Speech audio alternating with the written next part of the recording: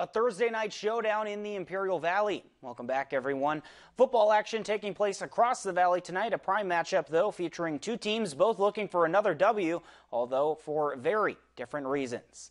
To Shimamoto Simpson Stadium we go. Imperial Tigers looking to keep their winning ways, while the Holtville Vikings looking to get to back over 500 on the season. Beginning in the first quarter, Tigers up 3-0. Vikes going for it on 4th and 1 from their 29. They hand it back to senior back Austin Marini, who breaks a tackle and gets free towards the sideline. Big run for Marini, a 20-yard gain for the Vikings. A couple plays later, though, 3rd down for Holtville. They mishandled the snap. Imperial's Pablo Moreno says thank you very much and takes this to the house. A 50-yard scoop and score to extend the Tiger lead to 10. Imperial would end up winning this one big, 41-7. They get to 6-1. Holtville, meanwhile, falls to under 500 at 3-4 for the first time this season. For the full highlights, be sure to tune in to Friday Night Lights tomorrow night. Over to Cal Jones Field now. Calexico's Fernando Solano prepping his Bulldogs for the Spartans of Central, bringing the horse, the band, and all the feels for the hometown crowd. After a Calexico punt,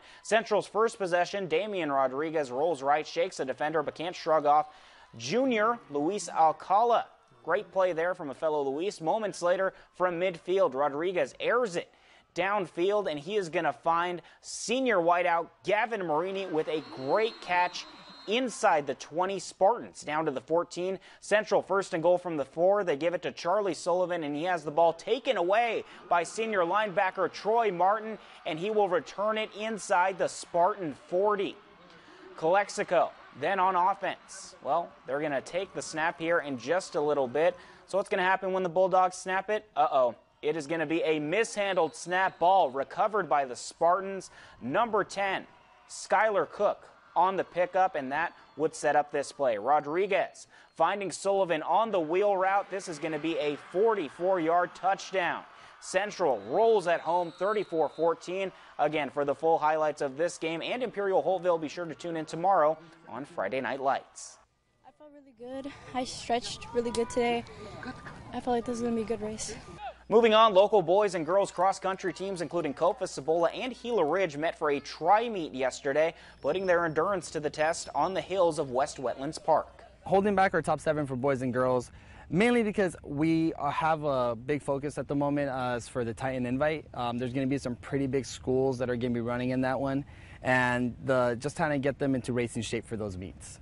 With Jose Villasenor resting his horses, more opportunities for his younger runners. Eduardo Marquez getting his Hawks teammates ready, while the Kofa Kings stand calm and focused. The boys' teams kicked off the 5K event from West Wetlands Park next to Castle Park, followed by all 3 of the girls' teams during the race. Take a look at Kofa freshman Sabrina Anaya. She's caught up to the boys, and she would win the girls' heat with a time of 22:25. Gila Ridge's Eduardo Marquez took the top spot for the boys with a time of 19:14, and he said he could have ran it even faster. Man, that was the most confusing run ever. They gave us the wrong directions, and so I ended up running like, I think, a quarter of a mile more, so I ended up having a small time.